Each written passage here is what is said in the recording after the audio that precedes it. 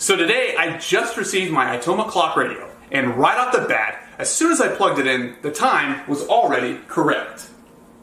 The digital display has a large viewable format and shows the day and time of the alarms you set. As you see, on top of your Itoma clock radio, you'll have your interface.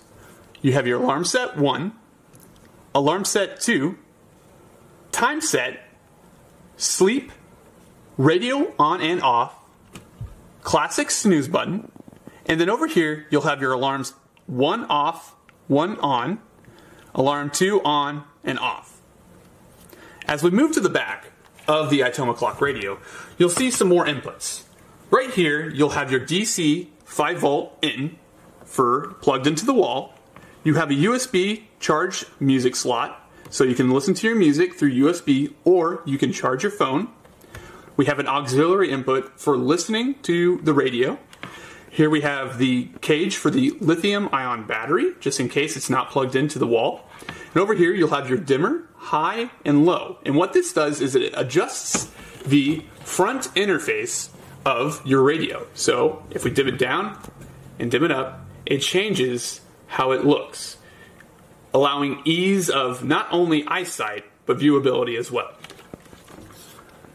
We also have, and finally, the DST+1 on and minus switch. One thing I forgot to mention that is also on the top is our scroll wheel. Scrolling it forward increases the volume, scrolling it backward decreases the volume. If we click right once or left once, then you're going to be changing radio stations.